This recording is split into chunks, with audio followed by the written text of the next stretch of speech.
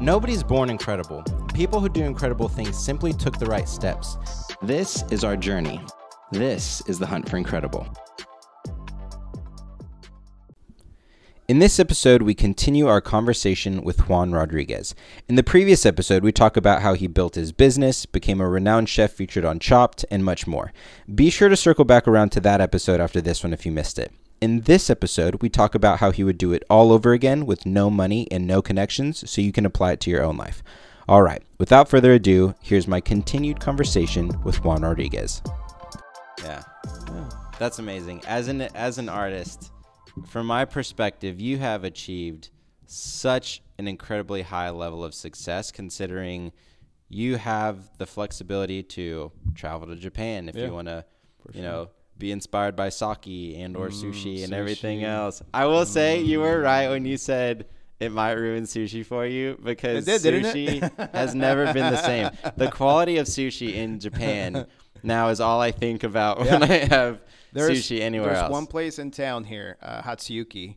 Okay. It's 20 seats countertop, and it's pretty close to what we had out there. It's really good. Probably one of the best restaurants in Fort Worth. Oh, nice. We're going to have to check that out. It's over by Texas Republic in that strip. Yeah. Hatsuyuki? Is that what you said? Hatsuyuki. Okay, nice. Yeah, it's we're really good. 100% going to go there Really later. good. All right, so now let's dive into the second part of this show, right? Which is if you had to start over, no connections, no money, no ties to any loan sharks, how would you go about it? Or maybe you'd find loan sharks. I always said I would travel more. I would just take off and go. If I was to stay in culinary, I would travel to Europe, work at restaurants in Europe if I could, or really just different cities. And even at this point, knowing what I don't know if that would have helped out, but I think it would have really opened up my palate a lot faster.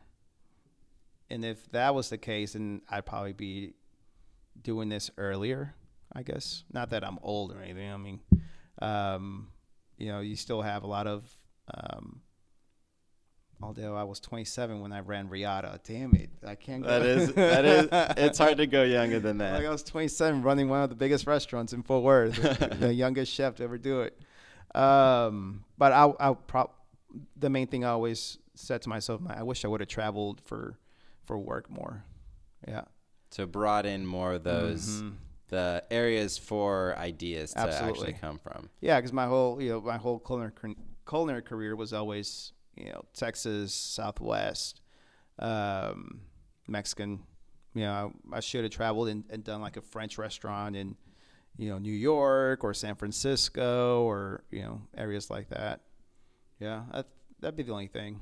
Yeah. That's another one of those counterintuitive things. We were talking about discovering what you want to do in life instead of looking out at a bunch of different things. Look in and discover what has, fueled you or given you a spark in your eye during it.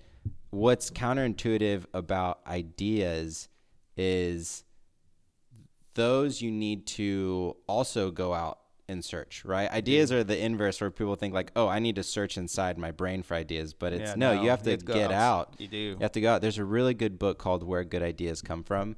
The author evades me right now, so I'll have to throw it in the show notes. But that book talks about idea generation via content aggregation. So you basically just ingest a bunch of different types of things, and then your brain will assimilate what that innovative or new and creative idea is. That's why traveling is important to me, and that's why diving into different cultures is important. You just pull, ideas, inspiration from many, many areas. I think we need that. I don't think the most successful people just thought of it right then and there without, going outside. Most of them go outside. Most of them travel. Most of them, do things to, spark their brain and, open up their creativity. Right. So you would front load that content aggregation. You'd go out, try a bunch of different cultures and foods and aggregate that information so that you can assimilate it and integrate it into your craft. After that, what would you say is next? Gather all the information and just just take the leap and start something, right? Okay. Yeah. Well, I guess money would be an important thing, right? Once I go off and find something, inspiration, see if it works first in this market, and then go with it, run with it. Okay. So seeing what works in your market first, does that look like maybe you open up you start a kitchen in your garage and you invite friends over and have them tasting the food, and then would you validate that you can do it before you go out and raise money? Would you raise money first and then try to? No, validate it first and then raise money. Yeah. My validation was my background. Yeah. And I think that kind of helped out a little bit at the beginning as well, right? But it wasn't until we started generating revenue that, we started asking for more money, besides my uncle.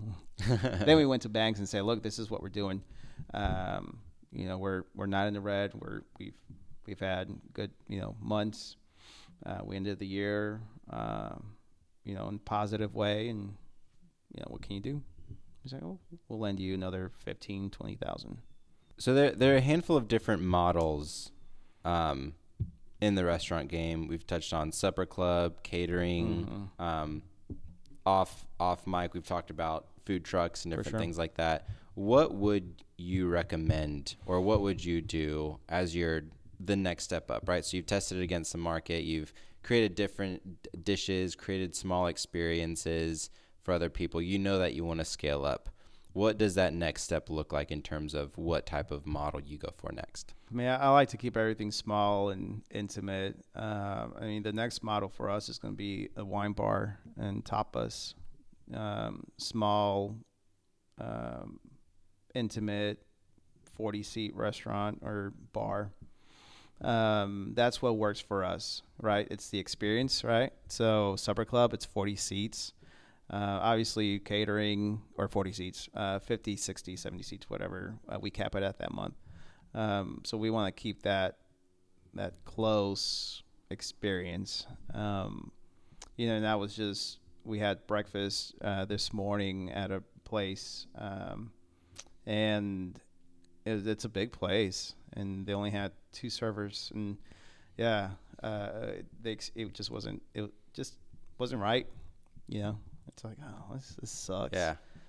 We want to keep that experience going, and we were lucky to find a building that's going to help us do that with that intimate experience.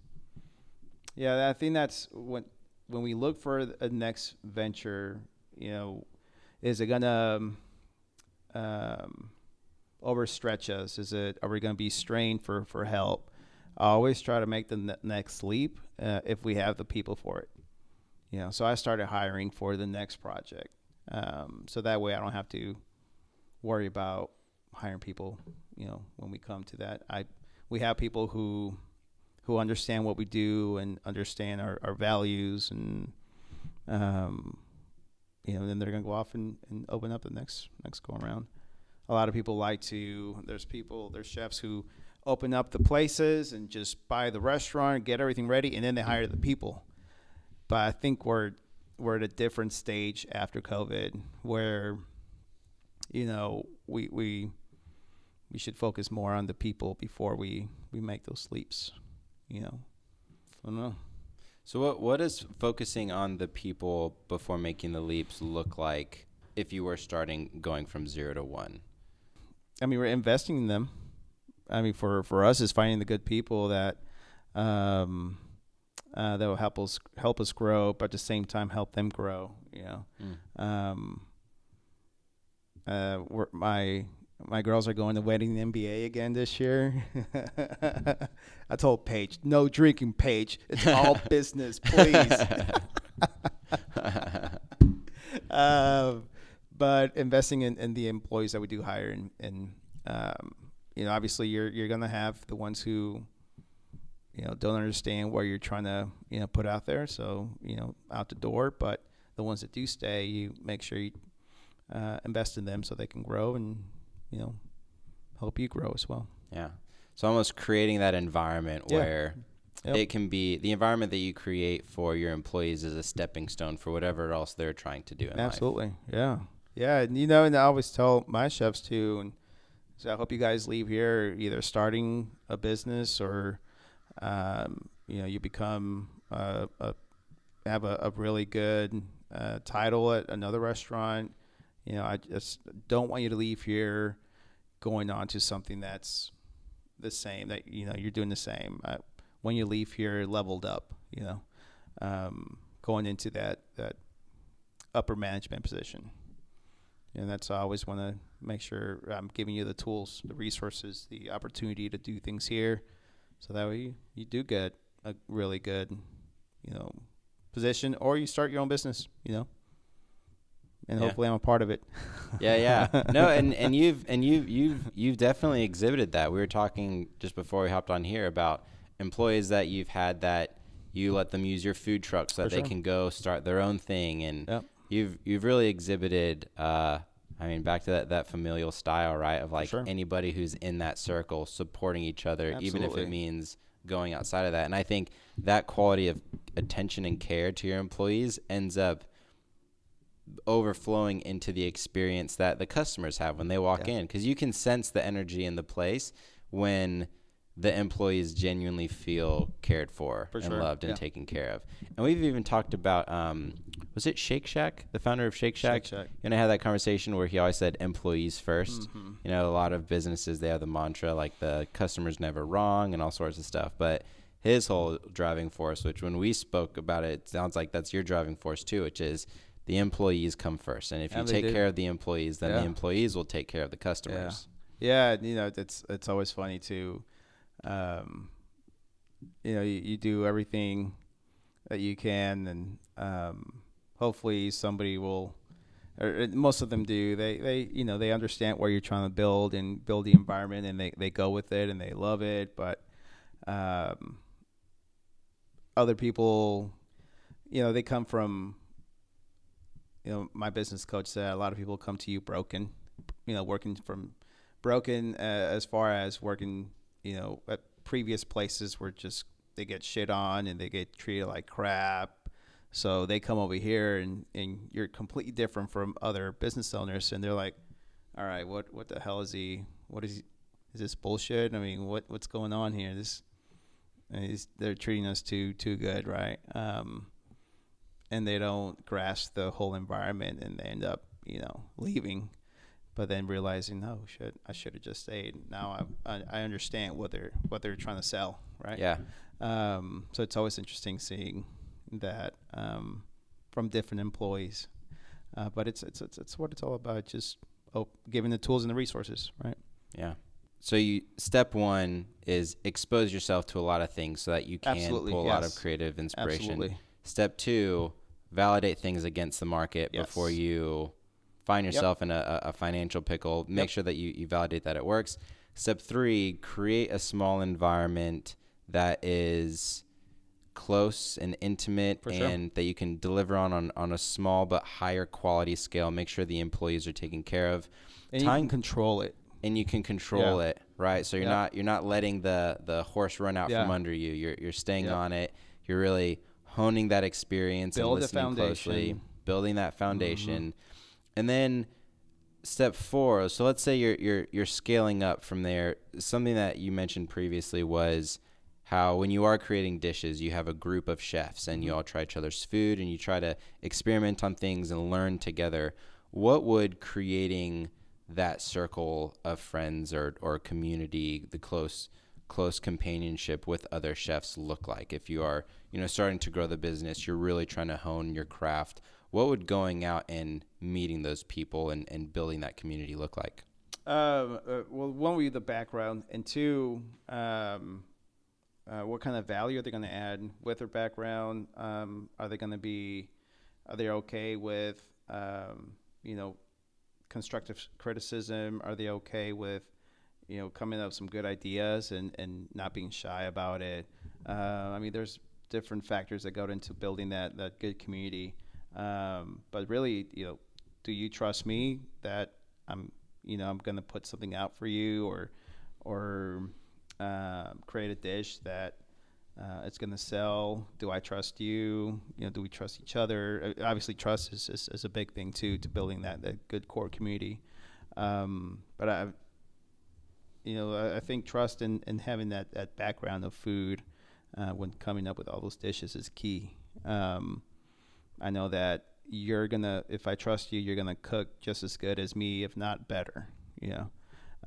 Or you're gonna try really hard to cook as good as me. And that's what it kind of just boils down to when building that core group to get, the next step up. So it sounds like you want to make sure that you have something to add to that community. Mm-hmm. Just add some value, a little bit. Doesn't have to be a lot. We can work on everything else, but value can be, you bring some good energy. You bring some ideas, even though they're bad. I mean, I have bad ideas. I have good ideas. We all do, right? Just any type of value that you can add. That's all. That's all we need. So then, assuming that you have that value, right? So let's take you for example. You really know your craft. We drop you in a city you've never been to before.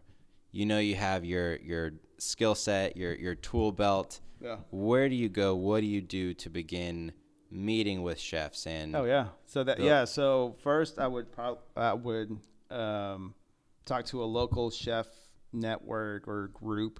Normally, every city has the Chefs Association. I start there. I would start with the Visitors Bureau of that city. I would go to any chef function that they would have and just start meeting people. Really just the local groups.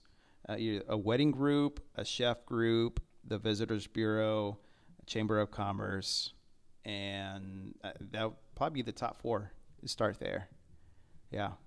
I mean, if I had the money, I would just go ahead and find a location and start looking for a restaurant spot and start making friends through the chamber or any type of event.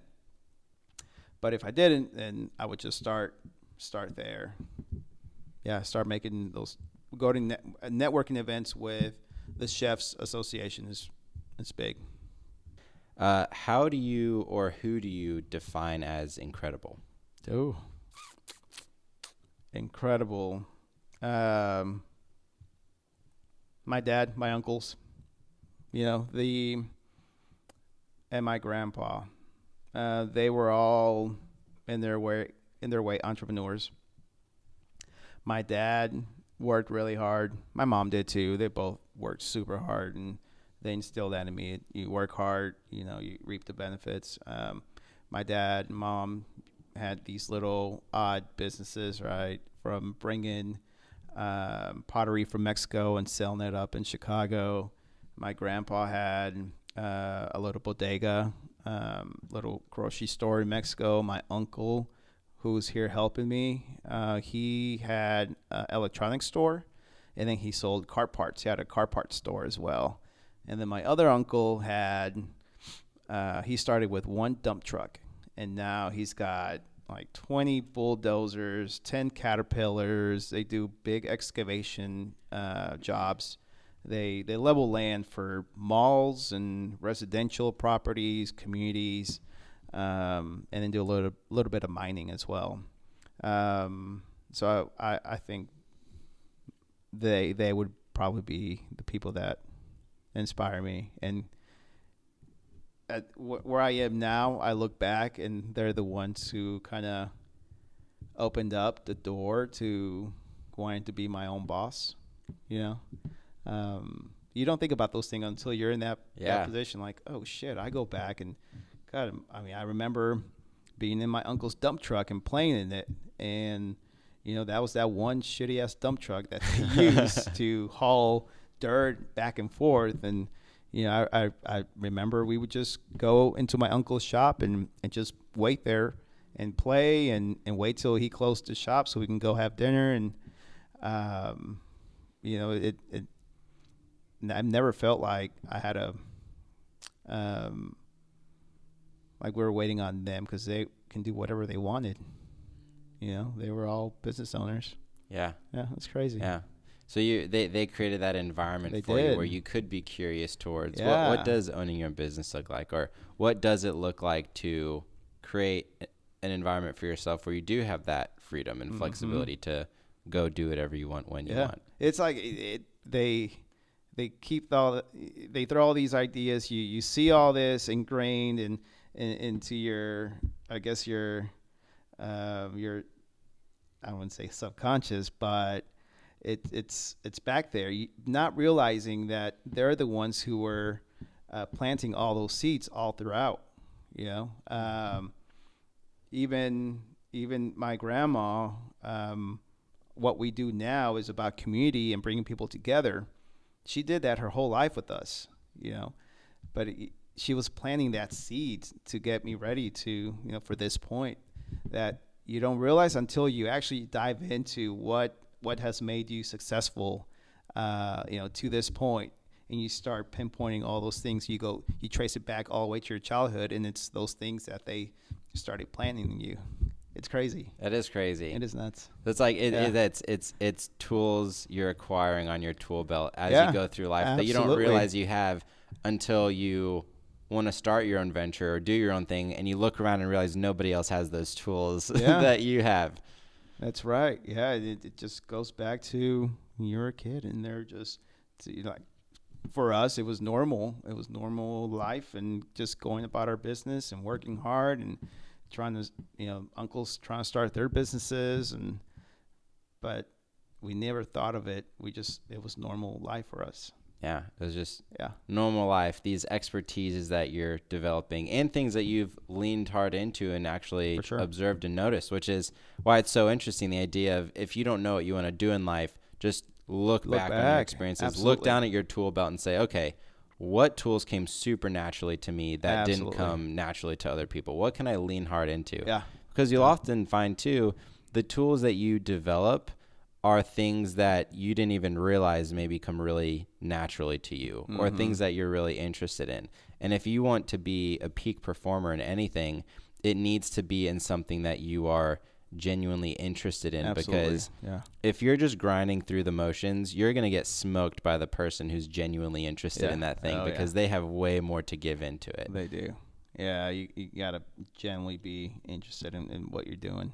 Yeah. Don't just start it because somebody else is doing it. I can do that too. I'm like, no, it's not about that.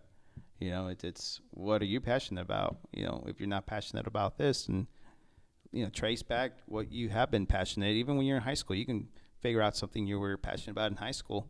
Yeah. It's just we get so worn down with the day-to-day grind. We forget what our upbringing is and what we've encountered since we were small, that like you can pull from that. Yeah. Absolutely. So Juan, where can people find you? Where can people find Magdalena's? Where can people get on the mailing list, the email list? Go to magdalenastx.com. They can find us here at 502 Grand in Fort Worth. You make reservations for Supper Club on our website. If you become an email subscriber, you'll get the email with the reservation link and the menu. We have a food truck Instagram a food truck goes everywhere. We're going to be in downtown Fort Worth tomorrow, but it goes everywhere. If you just follow us, we'll post up the schedule on there. Let's see. And we're a preferred vendor at pretty much every venue in DFW. So if anybody's looking to get married, have a corporate event, we're there. Awesome. Juan, it's been an absolute pleasure. Yeah, you too. Thanks for having me. Awesome. Appreciate of it. course. Let's do it again. We'll do it again. Absolutely.